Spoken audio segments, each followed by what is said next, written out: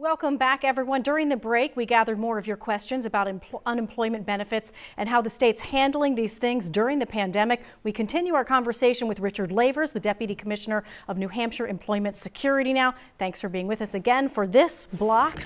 So we have a question now coming in from Alicia asking, self-employed workers are getting denial letters because the unemployment office is going on whatever their last job was, not the self-employment. This is making them wait weeks for help.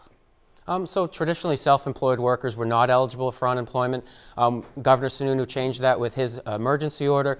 That's changed now as well under the federal act. So we're configuring our system to take into consideration something which traditionally had been denied. We have messages on our homepage that say to alert individuals that you're going to get an initial denial, but hold on, we're going to send you an email, get your net earnings. Self-employed individuals are eligible for benefits under this program. All right, hope you took notes on that one. Michael asks, my stepdaughter is employed by a store that considers itself essential. There is physical contact with customers and they're not being provided protective garments. She does not feel comfortable going to work. If she quits, will she be ineligible for unemployment?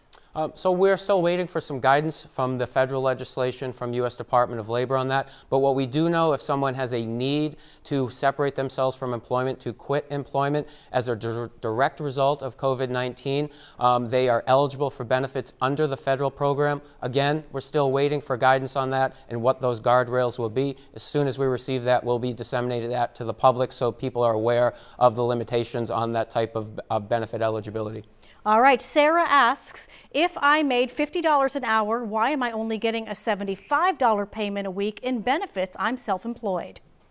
So for determination of your benefits, we look at your earnings for a self-employed individual, been their earnings during 2019. That amount then determines what your weekly benefit is going to be.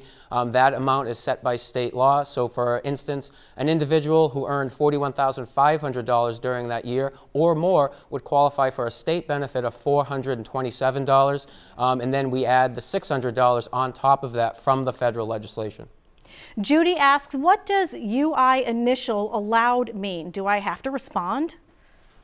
So you're going to receive a notification that you are both initially eligible based upon that first application that you file, and then we're also going to look to make sure you're monetarily eligible. So we're going to look at your earnings during your base period, and as long as you have adequate earnings, meaning you had $1,400 in each of 2 quarters during your base period, or if you don't, we then look at eligibility under the federal law.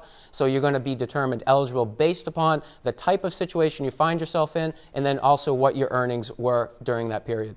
All right, a lot of questions and a lot of answers. Thank you so much for your insight. We hope everyone will be patient, and we're sending well wishes to everyone.